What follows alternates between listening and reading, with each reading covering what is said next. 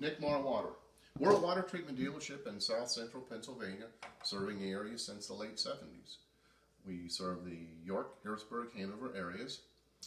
One of the items we take care of in water treatment is nitrate remediation. What are nitrates anyway? Well, it's a naturally occurring form of nitrogen. It occurs as a result of animal waste and fertilizer.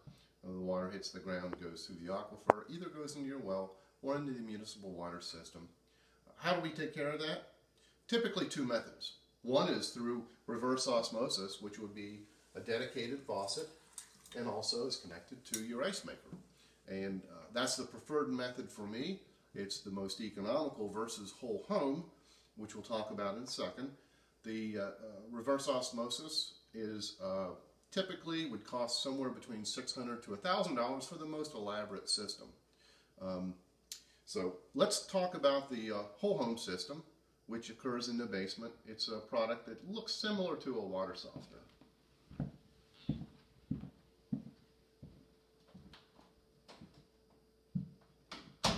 Now we're down in the basement.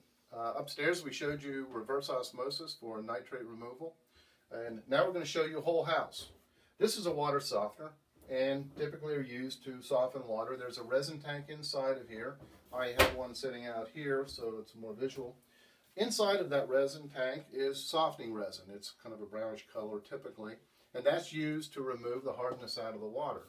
We can use that same principle to do nitrate reduction with a different kind of resin.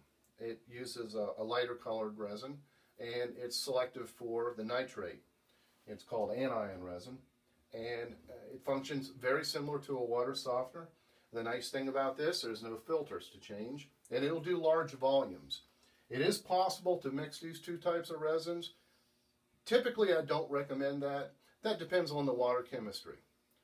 If you have any questions, feel free to give me a call at 717-253-5157 or go to our website, NicMarWater.com.